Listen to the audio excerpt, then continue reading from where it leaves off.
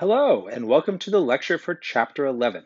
This lecture is about light, and I certainly feel like this lecture has been a long time coming. I've talked about light in one form or another in many previous lectures, starting with when we talked about heat flow via radiation, which was heat flow via light, all the ideas about that radiation, when we also talked about waves in general, and we've touched so many times on the idea of light. But here we're really going to formally dive into it and spend a whole chapter on light. Now, that said, we're actually going to be limiting our discussion on light. Believe it or not, spending a whole chapter isn't enough, which probably shouldn't be a surprise. There's hundreds of books written on the topic of light, probably tens of thousands of books. Now, what we're leaving out, what we're not going to cover so much in this chapter or in this course as a whole, is light behaving as a particle.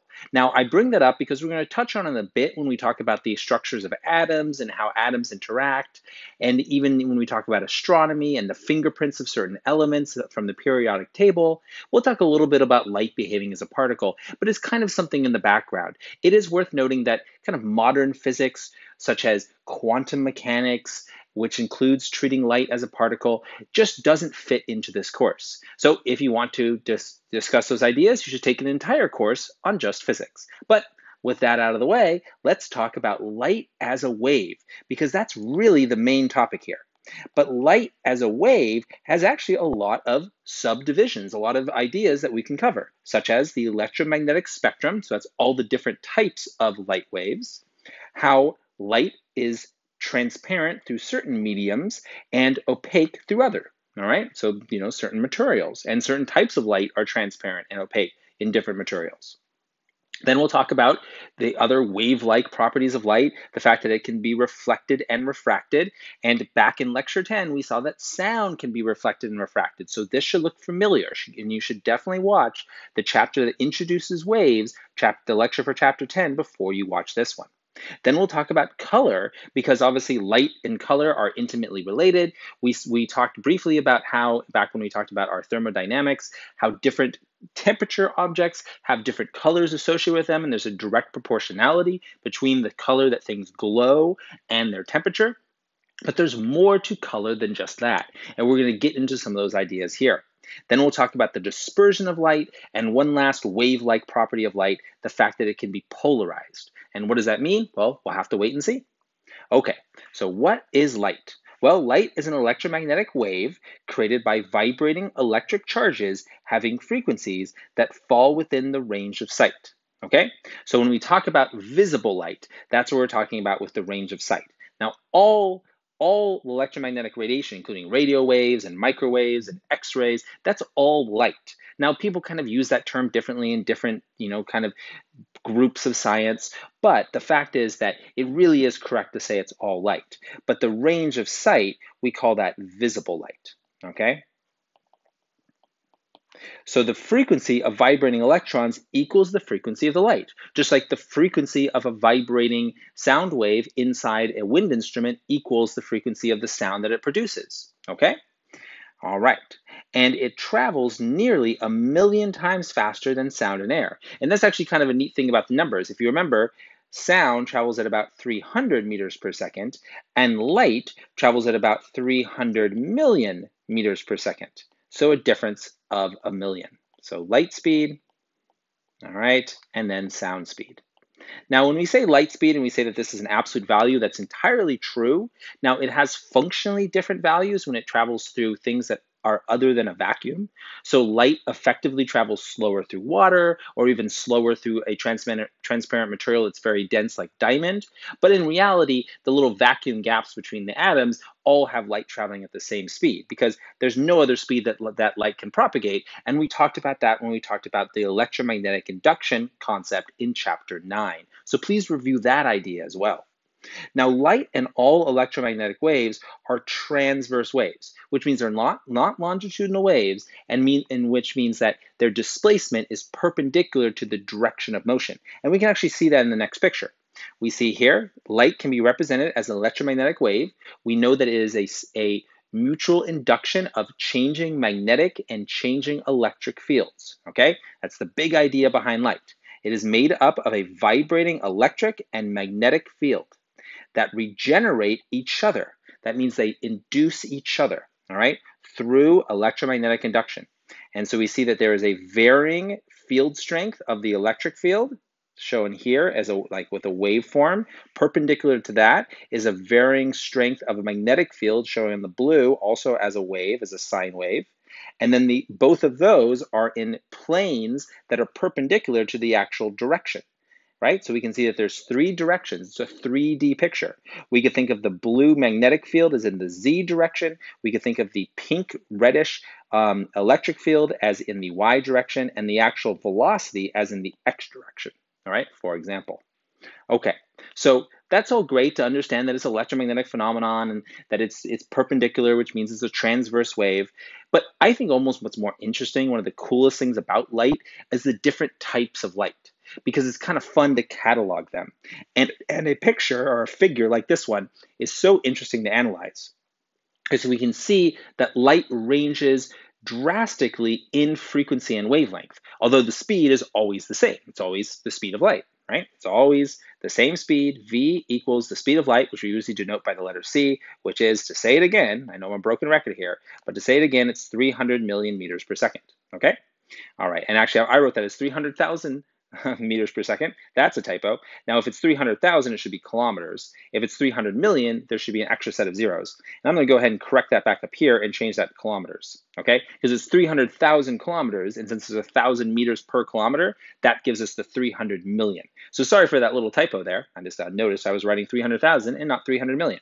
If I did want to write 300 million, by the way, I would just have to add an extra set of zeros, so it would look like this. All right, so that's also the speed of light, either 300,000 kilometers per second or 300 million meters per second. All right, so again, excuse my goof. All right, so here is the entire electromagnetic spectrum. Spectrum basically means like the range of types of light. And the way we catalog those is we think about the ones that have the lowest frequency up to those that have the highest frequency. So notice this graph varies from the lowest frequency to the highest frequency. And at low frequency means long wavelength. Okay, because if the frequency is low, the wavelength is long, and vice versa. If the frequency is high, then the wavelength is short. Okay, so the wavelength varies drastically, and the frequency does as well. In fact, this idea of showing here that this is a big long wave, right? So the wavelength here going from peak to peak is rather long, and then it's shown over here as being quite a bit shorter. Well, it's actually not to scale, because in reality, the range of light varies so drastically that the wavelength for very short wavelength, high frequency light is actually many, many times shorter than for long wavelength light. And you can see the values here. So if we consider the lowest frequency, longest wavelength light, that's radio waves. And that's radio waves like AM, FM radio, as well as radio waves that are even longer, the type that are used for submarine communications, for example. Those are some of the longest radio waves. They can be as long as 1,000 meters, a kilometer in length. That's a long light wave, right? Now, many radio waves are more on the order of about 1 meter in length. As we continue into higher frequency, shorter wavelength light, we get into the microwave range. So microwaves are a category of radio wave. We think of microwaves as being used for cooking, but they were first discovered because the military was experimenting with different types of radio waves. It just turns out that they vibrate water molecules very well, which is why they're so effective for cooking. But that's the idea of microwaves. They're called micro because they're the shortest of the radio waves. But it's kind of a confusing name because they're quite a bit longer than, say, visible light. As we continue to move into higher frequencies, shorter wavelength light, we get into the infrared. Infrared is still invisible light, which means it has longer wavelengths than visible light. And as it's called infrared because it means it's past red. Now, eventually, when we get up right here to 4 times 10 to the 14 hertz, which corresponds to a wavelength of about 700 nanometers, right? Because remember, every frequency corresponds to a particular wavelength. We get into visible red light, the type of red light that you can just barely see, because any light that is longer or lower frequency than that would be invisible. It'd be infrared. And infrared is like heat signatures, and it's also what's used for, say, communicating between a remote control and an electric device. Then the visible spectrum is a pretty tight band of light. We can see it just takes up a tiny fraction of the overall electromagnetic spectrum. And the visible spectrum is all the colors of the rainbow, with red, yellow, orange, green, blue, indigo, and violet, right? So those are all the colors of the visible spectrum, okay? And as we, and I actually swapped orange and yellow, should be ROYGBIV. Okay, so red, orange, yellow, green, blue, indigo, violet. You can remember it's Roy G. Biv. Okay, and then after blue, and we continue now to get an even shorter wavelengths, so short that they become invisible, whereas before everything was invisible. That's radio waves, microwaves, and infrared were all invisible because they were too long. The waves were too long. Or you can think of the frequencies as being too low for the human eye to see them. But now we move into the higher frequencies, very short wavelengths, and these all become the types of light that are harmful, higher energy, potentially dangerous. Right? So past the blue, whereas everything in the infrared and microwaves and radio waves were all harmless, low energy. So ultraviolet is beyond blue, just like infrared is beyond red. Ultraviolet is anything that has a shorter wavelength than violet. Okay, and then eventually, as you continue to move past ultraviolet, you get into X-rays. So eventually, a very, very short ultraviolet light wave becomes an X-ray. Now, notice it's called a ray, not a wave. That just has to do with the way it was discovered. Scientists weren't sure what it was. It was later found out to be a form of light. So then we have X-rays, and then finally we get into gamma rays. Gamma rays are even shorter than X-rays and even more potentially harmful. Okay, so that's the entire electromagnetic spectrum. And there's little subcategories in each, but this definitely encompasses all the big parts of the electromagnetic spectrum. And so much of science involves measuring these types of light. Okay, so the electromagnetic spectrum spans waves ranging from lowest to highest frequencies. The smallest portion of the electromagnetic spectrum is what? Radio waves, microwaves, visible light, or gamma rays? What do you think? Well, it's actually visible light, right? The visible light just takes up a tiny portion of the overall spectrum. All right, so the electromagnetic nature of light, it can be thought of this way. In terms of order of increasing frequency of visible light, we go from red to violet to ultraviolet to X-rays and gamma rays. And notice we're leaving off everything on the other side of red, things that have even lower frequency, right? If we were to expand this list and include things above red, then what would we include next? Well, infrared, right? And then even with a shorter wavelength, lower frequency would be microwave and radio wave. So, a photographer wishes to photograph a lightning bolt by setting a camera so that it is triggered by the sound of thunder. Is this a good idea or a poor idea? What do you think? Think about the speeds here. Good idea for nearby lightning strikes, good idea for all lightning strikes, or a poor idea for nearby lightning strikes, or a poor idea for all lightning strikes? What do you think? Well, it turns out that it would always be a poor idea because even if the lightning is relatively close, the sound is going to take some time, even a fraction of a second, to get there. And by that point, the light would have already passed the camera and you would have missed the actual lightning burst. Okay? So now let's talk about transparency and opaqueness. So the ability of light to pass through some materials but not pass through others. Now, we've actually talked about transparency and opaqueness before, way back when we talked about the greenhouse effect, because the greenhouse effect for a planet's atmosphere like Earth is so named because of the similar phenomenon that occurs for glass, trapping infrared light but allowing visible light to pass through. So that's what this idea of some things being transparent and other things being opaque was first introduced. But here we're seeing it again. All right, so what are opaque materials? Well, colored glass is opaque to much of incident white light, okay? So it doesn't allow much light to come through, okay? So glass does not allow ultraviolet, it stops ultraviolet light, and it also stops infrared light. It only allows a small part of the visible spectrum, or most of the visible spectrum, but a small part of the overall electromagnetic spectrum to actually pass through.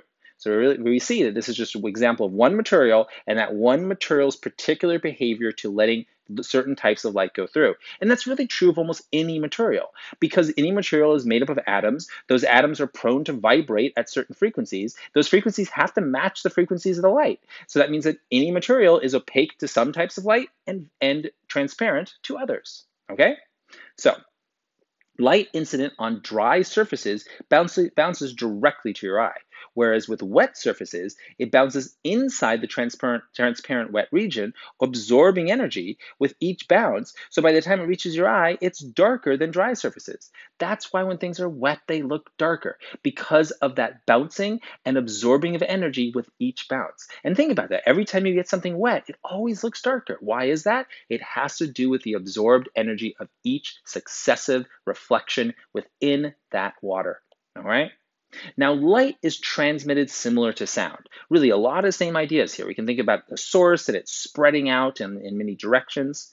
And light incident on matter forces some electrons in the matter to vibrate. Just like sound can force, especially if it matches the resonant frequency or natural frequency of a tuning fork, sound can force a tuning fork to vibrate, right? Well, just the same idea, or at least a very similar idea. There are some differences, but it's the similarities I think are more important to us than the differences.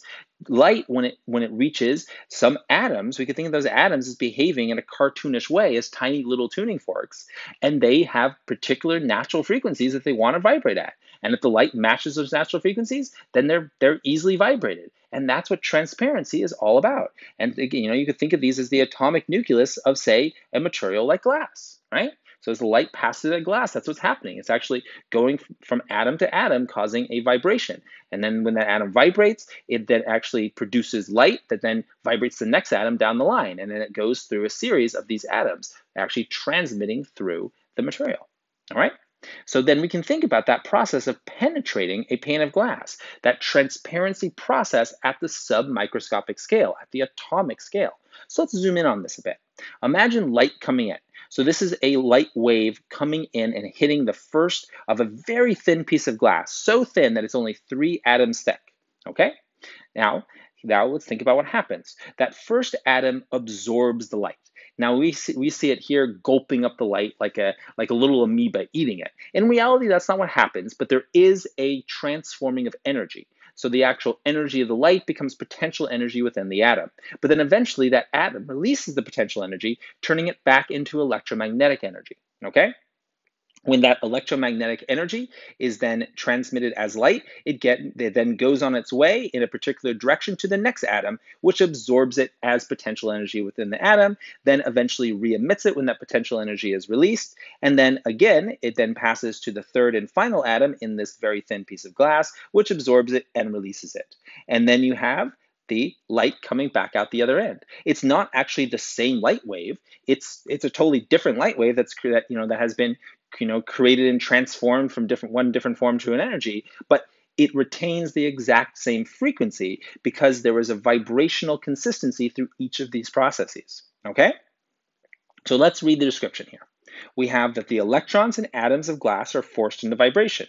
The energy is momentarily absorbed and vibrates electrons in the glass. A vibrating electron either emits a photon, and a photon is just what's the packet of light, it's the actual particle name for light, or transfers the energy as heat. The light slows due to time delay between absorption and re-emission of photons. That's why we say that light goes slower in glass. It's not literally going slower. Each of these cases where it's moving from one atom to another, it's still moving at the speed of light, but the functional speed is decreased because the process of atoms absorbing and re-emitting, that takes time. Okay, so the average speed of light through different materials in the vacuum, right, or the vacuum between any atoms, or a place where there's almost no atoms, that speed is always 300 million meters per second. Okay, now in the atmosphere where there are atoms and those atoms have to absorb and re-emit the light because gases are generally transparent to many frequencies. Not all though, like our own atmosphere is obviously transparent to visible light, but it is also opaque to X-rays, for example. All right. So in that case, it's slightly less than C, but it's so close that we can usually round it still being 300 millimeters per second. Water, though, is significantly slower because of its high density. So water has an effective speed of light within the water of 0.75 C, at least for the frequencies that are transparent, right? All right, and then glass, it's slower still, and diamond is one of the slowest. Diamond is so slow that it travels at less than half the speed that it would in the vacuum. So it's traveling at just 41% of C. All right, so it's drastically slowed down, and it really is the most extreme example, but that's because diamonds are so dense. All right, so strictly speaking, the photons of light incident on glass, and again, photons is the name given to the particle of light, are also the ones that travel through and exit the other side, not the ones that travel through and exit the other side, are absorbed and transformed to thermal energy, or are they diffracted, which is to say that they're spread out. Well, I kind of hinted at this a minute ago, so if you're paying attention, you know the answer. They're not the ones that travel through and exit the other side, right? So as we saw in the figure, where we saw the atoms gulping up those photons or packets of light waves, we see that it is a separate light wave that is created on the other side, okay? All right, So now let's talk about how light is reflected and refracted, which means how it's bounced and bent. Okay? Well, light is reflected very much like a sound wave. So we can think of reflection as the returning of a wave to the medium through which it came when encountering a reflective surface. And the law of reflection, just like with sound, because it applies to all waves, says that the angle of incidence, that's the angle of the incoming wave, equals the angle of the outcoming wave. And notice that we're showing a ray here. We've shown rays before. We kind of jump back and forth a lot between talking about waves and talking about rays. The whole idea there that is the ray represents the direction of the wave velocity. All right, so it's kind of like a track of where the wave would have gone. And then if we wanted to draw the wave, we could draw it on top of the ray like something like this. All right, or at least this would be one component of the electromagnetic wave of light, because of course it has a magnetic and an electric component. Okay, but we could kind of draw the wave superimposed on top of the ray. Right? So just to make it clear, when we talk about rays, we're also talking about waves. But here we see that the angle of incidence equals the angle of reflection. See, it's the exact same angle, theta, in both cases. And also note that if that angle is the same relative to this direction, which is called the normal, then that means that these angles would also have to be the same. Okay? So we could say here that theta 1 equals theta 1, and theta 2 equals theta 2, and theta 1 plus theta 2 equals 90 degrees. Okay? And that idea of the normal, if that's a strange term, what's normal about this? Normal is actually just a scientific term that represents perpendicular. So the normal direction is a direction that points exactly perpendicular to the surface of the planar mirror, because it's a flat mirror. Okay? That's what normal means. It means straight up and away, straight perpendicular. Okay. So a consequence of reflection is that you can end up with images. And images, just like in a mirror, like in your bathroom or your kitchen, right? Or I guess I don't know if there's mirrors in kitchens, but let's say your bathroom mirror, right? So you think of the image that's created, that's called a virtual image. What do I mean by a virtual image? That means that there's nothing actually there, right? When you look at a flat mirror in your bathroom and you see a reflection of yourself, it's not like there literally is another one of you standing behind the wall. Of course, it's just a virtual image, right? There's no actual object there. And virtual images of flat mirrors are the same size as the object, right? The object being the actual thing that created the image, and they're formed behind the mirror. They're located at the position where the extended reflected rays converge, as far behind the mirror as the object is in front of it. So the distance from the object to the mirror, which we could say call d, is exactly equal to the distance behind the mirror to the image, which we'll call d prime with a little accent mark. Okay, so those two distances have to be equal to each other. D equals D prime, all right? And that's for flat planar mirrors like we typically use, okay? And again, when we say that we are extending the reflected rays, that's like imagining this particular ray up here as an example and thinking about it being reflected according to the law of reflection, and then taking that reflected ray and drawing this dotted line, which is the extension. And where all those extensions meet, that's where the image is formed. And you could do that for any point on the object, such as in this case, doing it for a point coming from the middle of the flame of our object being a candle. And then you could do that to kind of build out your whole image location, okay? So plane mirrors are the flat type, like shown here, all right? The only axis that is reversed in such an image is the front-back axis, right? So if you think about what's happening, the up-down axis is unchanged, as is the left-right axis. It's only this axis, the back and forth axis, that's reversed as an effect of reflection and the forming of that virtual image. Now that might be surprising because you think about when you read something in a mirror, it looks like it's written backwards. So it certainly seems like it's the left-right axis here that's reversed. But that's just the way your brain processes the information, because your brain actually isn't really willing or able to reverse things on the vertical axis because we have such extreme asymmetry between, say, our head and our feet. But it is quite easy for us to switch things up. And so when we see the image, our brain just automatically switches those directions in order to compensate with the forward-backward axis being flipped. So it absolutely is an effect of the human brain processing information, which is really interesting because there are lots of cases where what you see really isn't what's happening. It's just what your brain is processing, okay? Now, there are other types of mirrors, however. I often think of these as the fun house type of mirrors because they don't have too much practical purpose, although, certain security cameras use those curved mirrors, or you could think of a rear view mirror on a car having a curved mirror so you can see things that are like closer to you and you can see them more clearly. And those types of curved mirrors are convex and concave. And a convex mirror is a mirror that curves outward, as shown here, right? So here's an example of a convex mirror. And a concave mirror is a mirror that curves inwards. So here's an example of a concave mirror. To remember the names, just think a concave mirror is like a cave, it goes in, all right?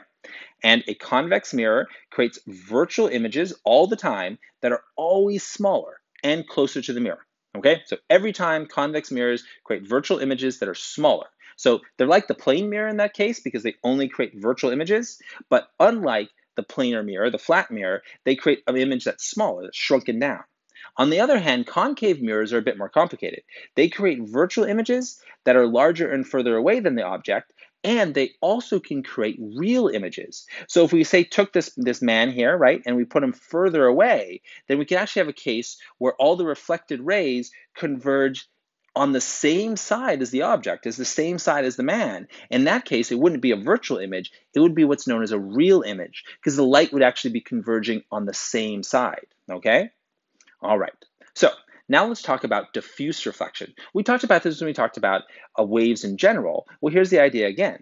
Light striking a rough or irregular surface reflects in many directions. This is an undesirable circumstance in the ghost image that occurs on a non-cable TV set when the TV signals bounce off buildings and other obstructions, right? Which is a bit of an outdated example, but some of you might remember that, all right? And if we think of the open mesh parabolic dish is a diffuse reflector for short wavelength light, for radio wavelengths, okay? Because it doesn't have to worry about waves that are going to fit through the mesh because they're going to hit all those little cracks in the mesh, okay?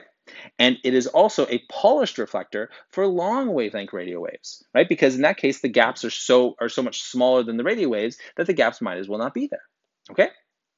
So different road surfaces determine the amount of diffuse reflection. Rough road surfaces mean lots of diffuse reflection, but wet roads are smooth, which means there's not much diffuse reflection, which means seeing is much more difficult. All right, so when you stand 2 meters in front of a plane mirror, your image is where? Now remember, this was a few slides back. We talked about the rule of the distances between the image and the object for planar mirrors. So in that case, would it be 2 meters in back of the mirror, 4 meters from you, both A and B, or none of the above? What's the correct answer? Think about this one carefully. It's both, because 2 meters in back and 4 meters from you mean the same thing. Because you're here, 2 meters in front of the mirror, so that's the first 2. The image is formed back here, equal distance from the mirror, which is another 2. When you sum 2 plus 2, you get 4. So they're both the correct answer. Okay, so that's all about light bouncing off of things, but what about light bending? Because anytime the speed of light changes, and we already saw that the speed of light changes in different mediums, or at least the effective speed. For example, it was 75% as fast in water as in a vacuum, and only 41% as fast in diamond as in a vacuum. So the speed changes, and whenever the speed of a wave changes, whenever wave speed changes, so does the angle that that wave makes with the surface between whatever the light was traveling through, or the wave was traveling through, and now the new thing it's traveling through. All right, so refraction is all about the bending, in this case, the bending of light waves, when the light waves pass from one medium to another. And medium just means any transparent substance. It could be a gas, it could be a liquid, it could be a solid, okay? And it's caused by that change of speed, okay? So if we think of glass or air, right, and light coming through air and then hitting grass, then we see that what's happening here is we have a person that's, I'm sorry, this is not air and grass, this is a sidewalk and grass. So if you think of someone walking, when they're walking on the sidewalk, they're able to walk faster than when they're walking in the grass. So if they want to take the minimum time, so min time, to get from this point, point A, to this point, point B, then they want to turn in such a way that they go through the sidewalk with a somewhat longer path because it's a wider angle. But then when they get to the grass, through which they move more slowly because it's harder to walk through grass, then they want to turn towards the normal direction. Remember, the normal just means perpendicular to the interface from sidewalk to grass. They want to do that because they want to minimize the amount of time they spend in the grass. Now you might say, well, they're not really completely minimizing the amount of time they spend in the grass, because in that case they would walk exactly along the normal, wouldn't they? But that's because we're not just minimizing the time in the grass, we're minimizing the overall time, the time from point A to point B. So it actually wouldn't be best to walk straight through the grass because that would be a significantly longer path to get to B because we'd have to walk all the way through the grass to get down to here and then we have to turn to get to B. So the best case is to take this particular angle, all right? And that's actually true of light. Light will always take the fastest path.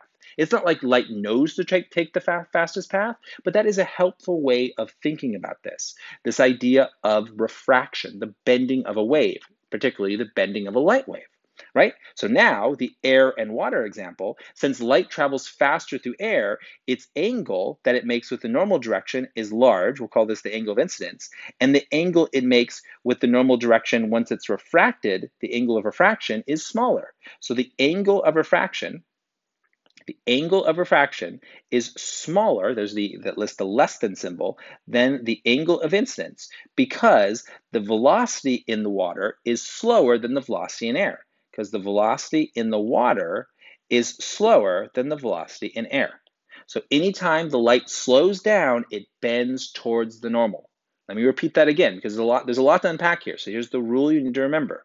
Anytime light slows down, it bends towards the normal, right? So here, air to water, that's a slowing down process. So we see a bend towards the normal direction, okay? The normal direction being this dotted line, okay? So hopefully that is clear. So here we see a consequence of refraction. We see the light rays pass from air into water and from water into air. The pathways are reversible for both reflection and refraction, and that causes the effects like this of light shining down from this flashlight or from the air, coming down into the water, bending towards the normal, hitting a mirror, then coming up out of the water and bending away from the normal because it bends away from the normal in this case because when it goes back into the air, it speeds up, right? And since it's speeding up, it bends away from the normal. Of course, when it slowed down, it bent towards the normal, right? So we can see both cases here, which is what we mean by the fact that it's reversible, and both cases happen, all right? So refracted light that bends towards the normal is light that has slowed down, sped up, nearly been absorbed, or diffracted. Which one is it? It is, of course, slowed down, okay? Refracted light that bends away from the normal is light that has, I bet you know it, make sure you know this one, sped up, all right? Okay, so this has some really interesting effects because it has to do with where we see images formed when we say look into water. And you probably noticed this if you've ever looked into a body of water like a pond or a fish tank. The actual locations of the objects in the water are not as they seem. So for example, when you look into water at a certain angle, so here you are the observer, you see the light coming from the fish. We can think of the fish as a light source. Now you might be like, well, the fish isn't glowing. Yeah, but it is reflecting light from the sun, so effectively it's a light source as far as you, the observer, and your eye is concerned. So you can think of the light coming from the fish. As it comes to the water, we then see that there's a certain angle that light ray makes with the normal direction. We could think of that as the angle of incidence. When it enters the air, that angle of incidence is going to be increased. All right, and we should say the angle of refraction is going to be greater than the angle of incidence. It bends away from the normal because it's speeding up as it goes from the water into the air. All right, and as it speeds up, it bends away from the normal. That creates this effect, right? The bending of the light ray. But your eye doesn't know that the light ray did that. Your eye extrapolates the data of multiple rays. And when it does that, and your eye says, "Oh, well, I know where the location is. I have biopic vision. I can tell, you using depth perception where things are." Then your brain and your eye and all the processing of the nerves within your head tell you that the fish is located right here.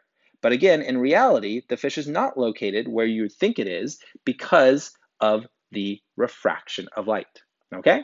So that means that if you wanted to say spear the fish, you would want to spear slightly closer to you than the fish appears. And you have to remember that the fish also appears less or appears deeper than it really is. Or no, excuse me, it appears less deep than it really is because the image, as you can see, is at a lower depth than the true object. Okay? So this is a neat example of the image and the object not being the same, in this case due not to a curved mirror, but to refraction. All right, the bending of light. Now, other consequences of refraction is this illusion that's created of the sun. So sometimes we see the sun and it has an apparent position due to the refracted bending rays of the light coming from the sun bending in the atmosphere, because the atmosphere certainly has a different speed than the vacuum of space. It's only slightly different, but there's a lot of atmosphere, so the bending is overall a dramatic effect. And so we see the actual path of light shows the sun down here, even though it appears to be here.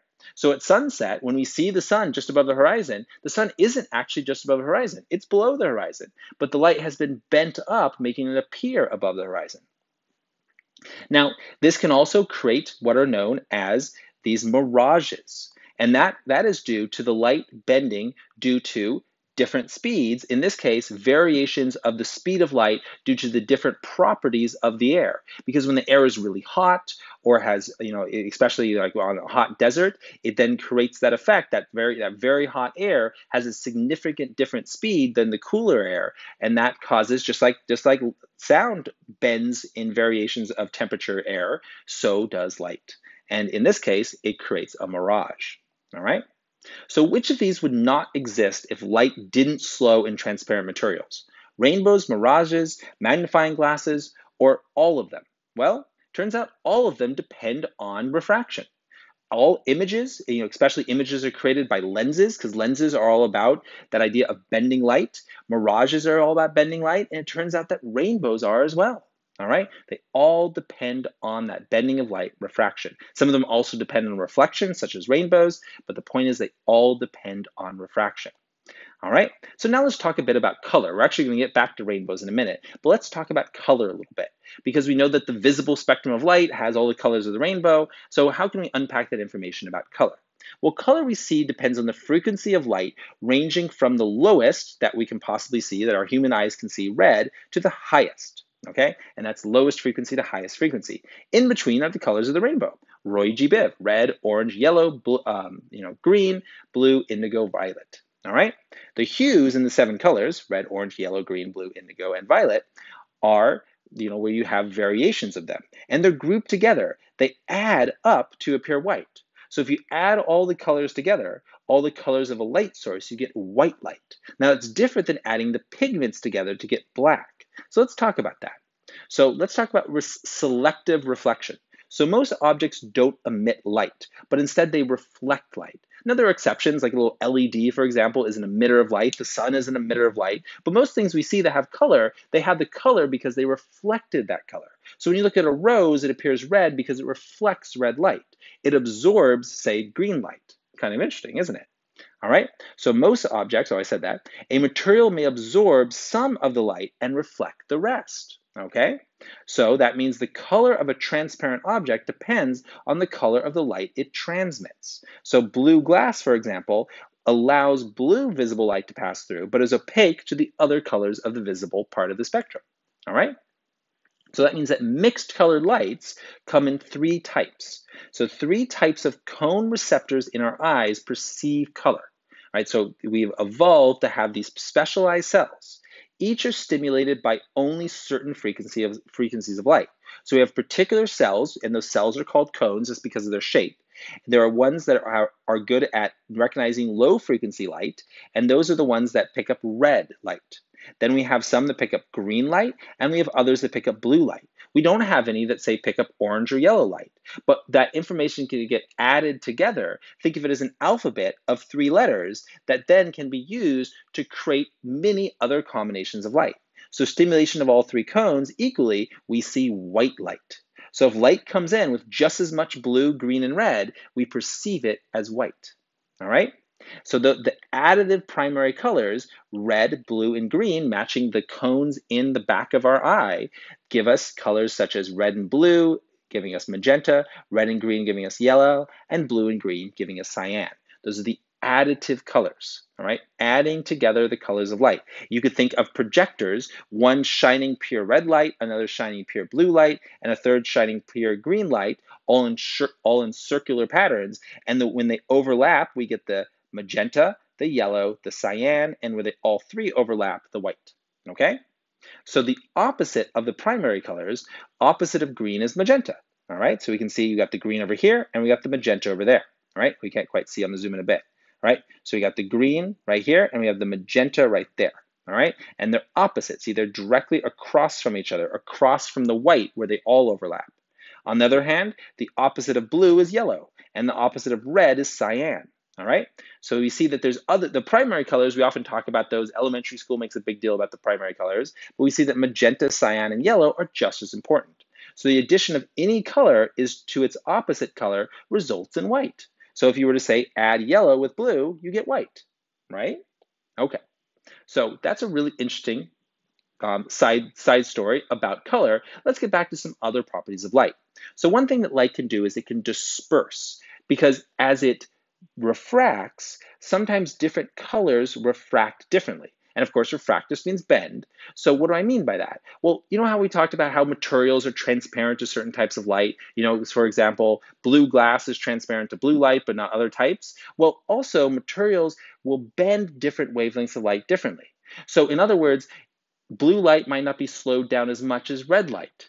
And that means that since they're not slowed down as much, and therefore they don't refract or bend as much, they end up spreading out within the material.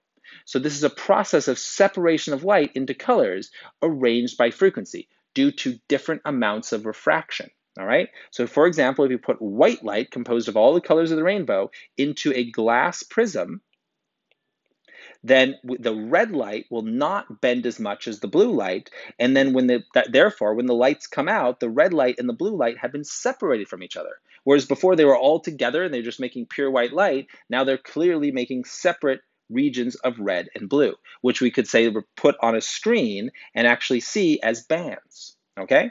So the components of the white light are dispersed in a prism, okay? And you can also use a diffraction grating to achieve the same thing.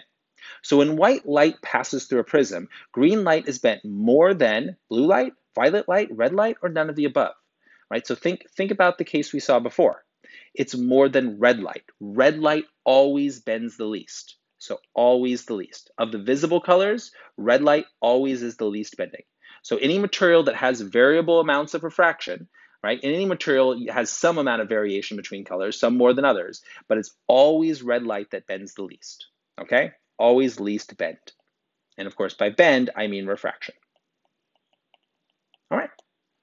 So now rainbows. Rainbows involve both refraction and reflection. And they're a colorful example of dispersion. Okay? So rainbows zoomed in, this is the big picture, right? But when you zoom in on a rainbow, you can see what happens is the sunlight comes in at a particular angle of 40 degrees. That's why the rainbow always appears to be at the same altitude in the sky. It comes into the water droplet, and there is dispersion between the ends of the rainbow, the red end of the rainbow and the blue end of the rainbow. All right. Meanwhile, there's another band of sunlight that misses that first water droplet and hits another one below, down here. Well, the same thing happens in that lower water droplet. The process is that we end up with reinforcement of red light and blue light, creating a rainbow. So all the droplets, the millions of droplets all next to each other, are all doing this. And when we look in that direction, we see the red light appears to come from one direction, blue from another direction, and since they're coming from different directions, they appear as bands to our eye. So we see that's how the rainbow is created. Okay? So here are some facts about the rainbow summarized in sentences and as bullet points. Okay? First, an observer is in a position to see only a single color from any one droplet of water. All right, we saw that here. Here, for example, in this case, we're seeing the red from the upper droplet, and we're seeing the violet from the lower droplet. Okay. Furthermore, your rainbow is slightly different from the rainbow seen by others because they're in a different location. All right. Your rainbow moves with you because as you move, a different droplet is going to be the one exactly orienting the light towards your eye.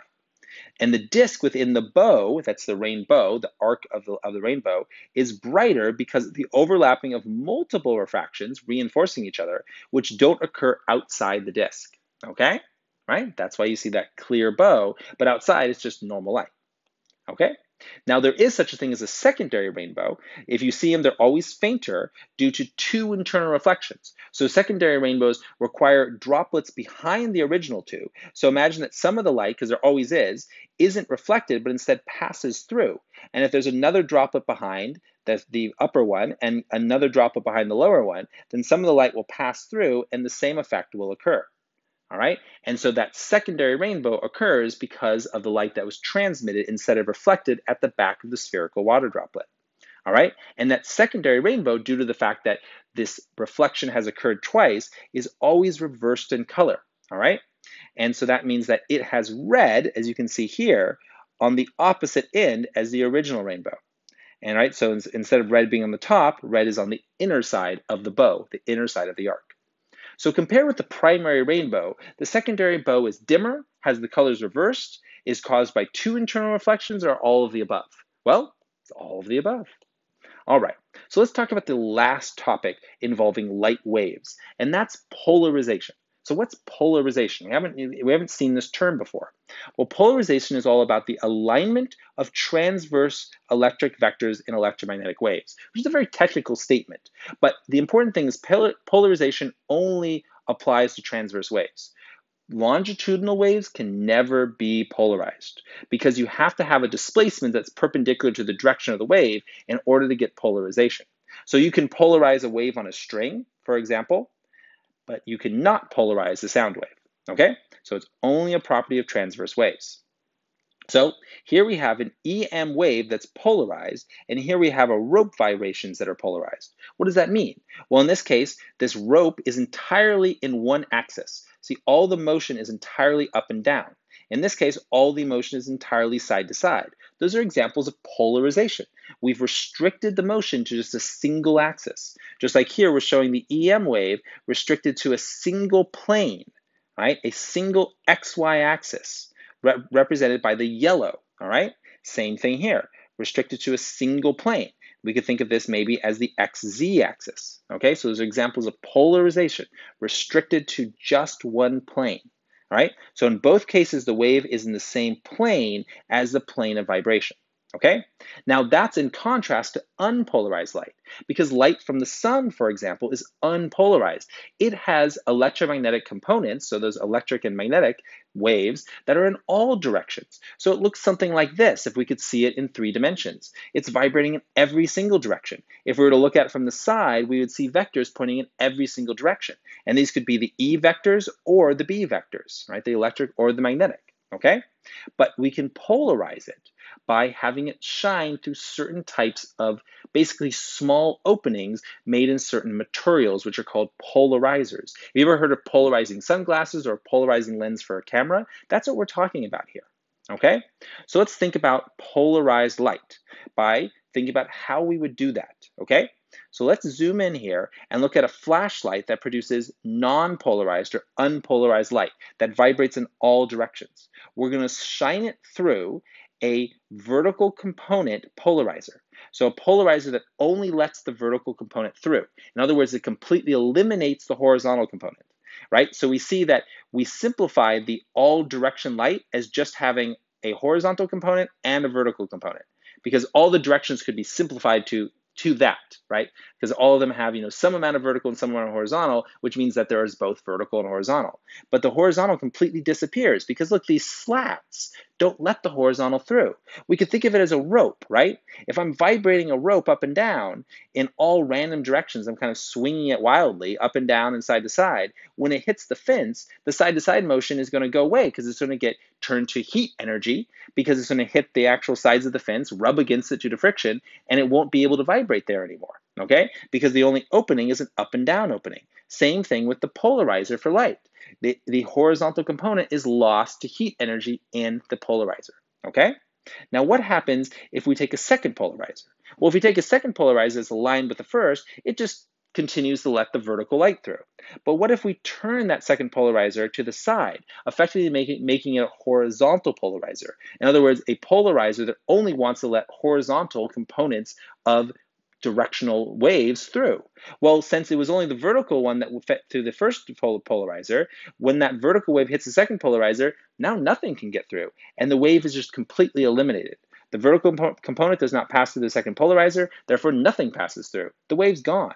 And this would be the same for the fence and the rope analogy. We're swinging the rope, allowing a vertical part of the rope to go through the first fence, but then the second fence with slats that are oriented differently means that it's just going to hit up and down, hitting against the side of the fence, and all you're going to get is just an effectively still rope after the second fence. okay? So unpolarized light divided into two internal beams polarized at right angles to each other. That's the vertical and horizontal. That's what we mean by the two internal beams at right angles. One's up, down, the vertical, the other's the side to side, the horizontal, right? So the one beam is absorbed, right, and becomes heat, while the other beam is transmitted. That's what polarizers are all about, okay? There we go. So this is what polarizers look like. They're often kind of these plasticky sheets of manufactured material. And so we can see here we have some polarizers that are lined up, right? So maybe this is a vertical polarizer. We could assume it is, all right? Doesn't matter if we assume it is vertical or horizontal, and it's allowing light to go through. Now notice that the woman is dimmer. That's because inevitably some energy is absorbed, even in a particular polarizer. But if she takes one of the polarizers, these vertical ones, and turns it on its side, well, now that first one becomes a horizontal polarizer. And notice it's turned on its side because it's a rectangle, and now we can see the long axis is not in the vertical direction, but the horizontal direction. So now when that horizontal polarizer matches up with the vertical one, which he's still holding in this direction, well, it creates a completely opaque region where no light can pass through, just like we saw in the figure before. But what's so cool is then she could introduce a third polarizer that is at an angle to both of them, that is diagonal. And even though she has one vertical and one horizontal, still, by just introducing a diagonal between the two, light is allowed to pass through yet again. All right, so it's kind of a neat trick about polarizers. And the reason this works is because the diagonal one has both horizontal and vertical components, so it doesn't eliminate either. All right, so use your knowledge of vectors and vector components to explain how the light can't pass through a pair of polaroids, that's this one here, but at right angles to each other, but will pass through light when a third Polaroid is sandwiched between them, shown here. All right, pretty neat. So polarization occurs for waves that are transverse, longitudinal, or both. Do you remember? Just transverse, okay? Which is why sound can never be polarized. All right, well, there you go. We saw an interesting survey of lots of wave properties of light, and finally had a whole chapter to talk about light. This is also a big stopping point for our whole section of chapters, all the way up here to chapter 11, talking about real pure physical concepts. After this, we're going to move more into chemistry. So I hope this journey of these first 11 chapters has been very interesting, and thank you so much for following along. Bye for now.